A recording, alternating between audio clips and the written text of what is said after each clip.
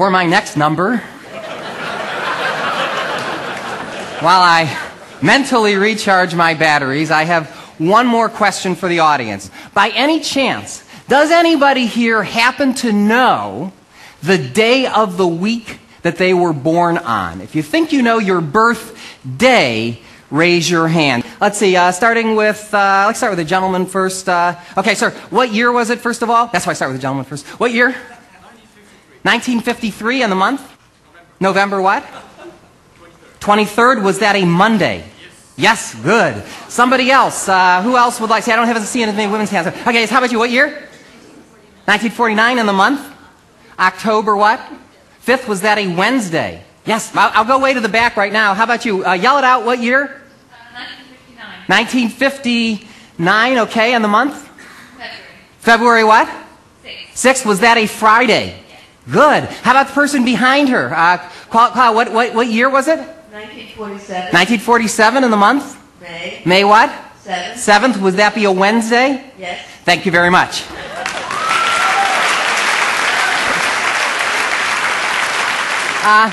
Anybody here who'd like to know the day of the week they were born? We could do it that way. Of course, I could just make up an answer and you wouldn't know. So I come prepared for that. I brought with me a book of calendars. Goes as far back into the past as 1800, because you never know. I didn't mean to look at you, sir. You were just sitting there. Anyway, Chris, you could help me out here if you wouldn't mind. This is the book of calendars, and I'll ask, who was it that wanted to know their birthday? You, sir? Okay. What year was it, first of all? 1966. 66. Turn to the calendar with 1966. And what month? April. April what? 17th. 17th. I believe that was a Sunday. Can you confirm, Chris? Yeah, okay. I'll tell you what, Chris, as long as you have that book in front of you, do me a favor, turn to a year outside of the 1900s, either in the 1800s or way into the 2000s. That'll be a much greater challenge for me. What year, Chris, would you like? 1824. 1824, okay. And what month?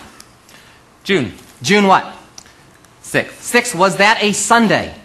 It was. And it was cloudy. Good. Thank you very much.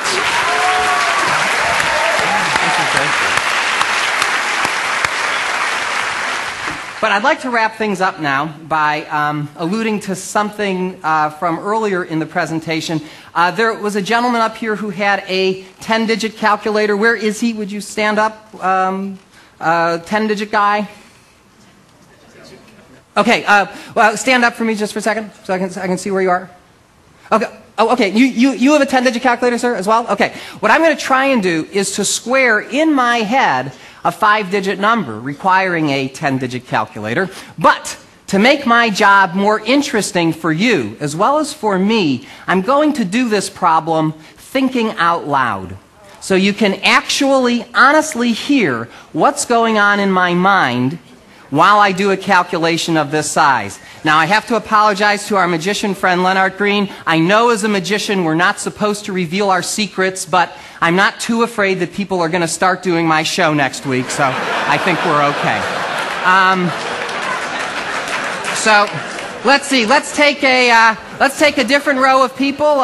Starting with you, I'll get 5 digits. 1, 2, 3, 4. Oh, I did this row already. Let's do the row before you. Starting with you, sir. 1, 2, 3, 4, 5. Call out a single digit. That will be the 5-digit number that I will try to square. Go ahead. 5. 7. 6. 8. 3. 57,683 squared. Yuck. Let me explain to you how I'm going to attempt this problem. I'm going to break the problem down into 3 parts. I'll do 57,000 squared plus 683 squared plus 57,000 times 683 times 2.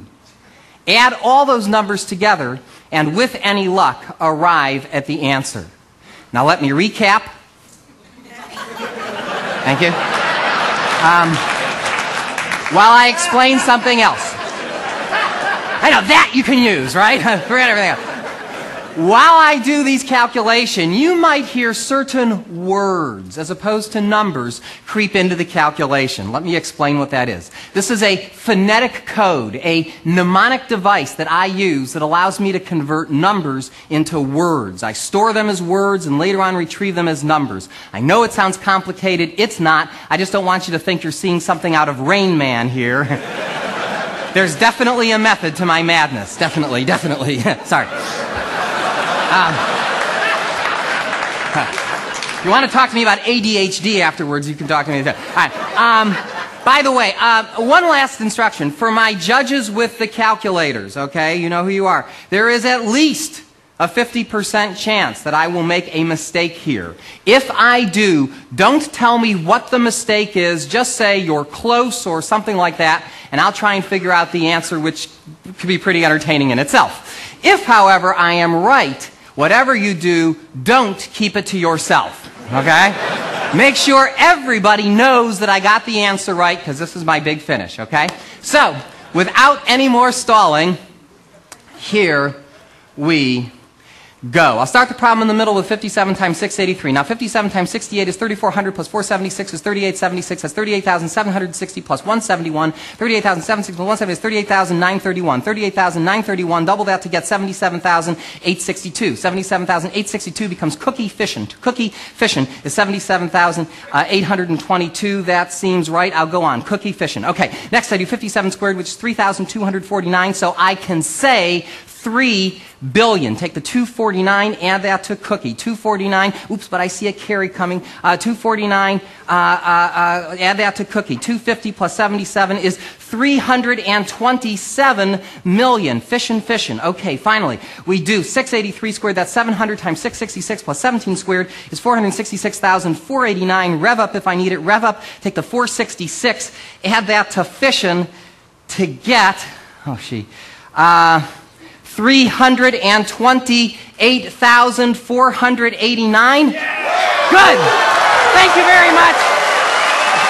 I hope you enjoyed Mathemagician. Thank you.